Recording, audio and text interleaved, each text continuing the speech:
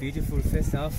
You score a goal early, play well. Second half, foot off the jab, off the pedal, and you lose this one by 2 goals to 1. Yeah. Especially good first half. Yes, first 10 minutes, 10-15 minutes, 8 chances. I think we could have scored 3 or so chances, especially the first half. But you look after scoring the first goal, we relaxed. We thought we have won it. And the Herentals side are now able to come into the game and now trying to defend those long balls. We little bit struggling in trying to defend those long balls.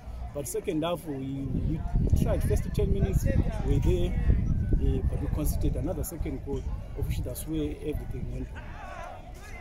What is it? Is it a lack of maturity, inexperience, or just an inability to control things when you are in the forefront? Yeah, I think it's inability to control things, especially when we're leading. Because what was key is us just controlling the game. We're leading 1-0, trying to manage the game. I think that was something we could have done better. But we hope to improve in the other coming games. Thank you so much, Coach. All the best.